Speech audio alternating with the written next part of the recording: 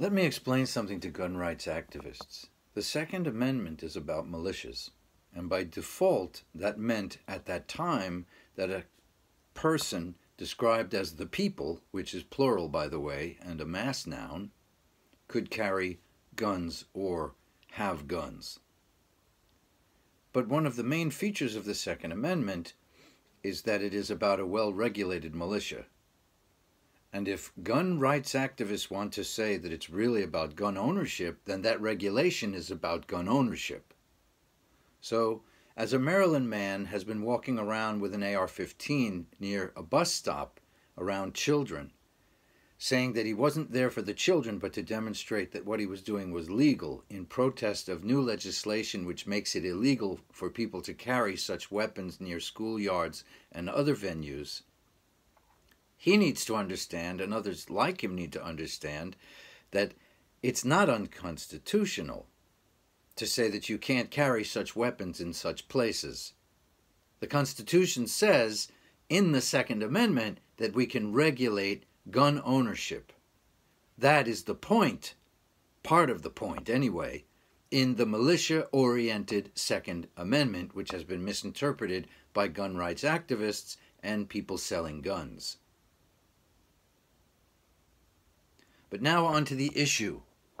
Why is it okay for people to carry weapons like this around when we are not amidst a war or a civil war?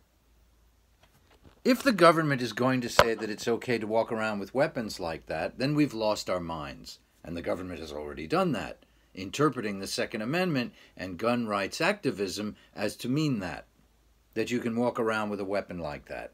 Why should it be okay to walk around with a weapon like that if we're not at war?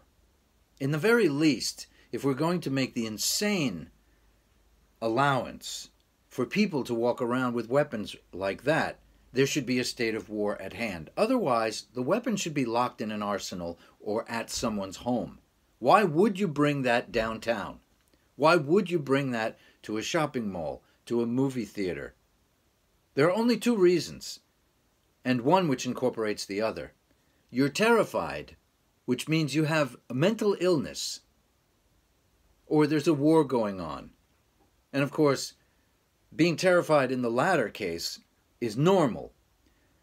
Being terrified without the presence of a war is insane. We have legislated the legality of insane behavior as legal in the United States. That means we've lost our minds. That means you, politician, and you, gun rights activists, are screaming out loud from the rooftops that you need mental help, and or, especially in the case of politicians, that you are, beyond the pale, corrupt.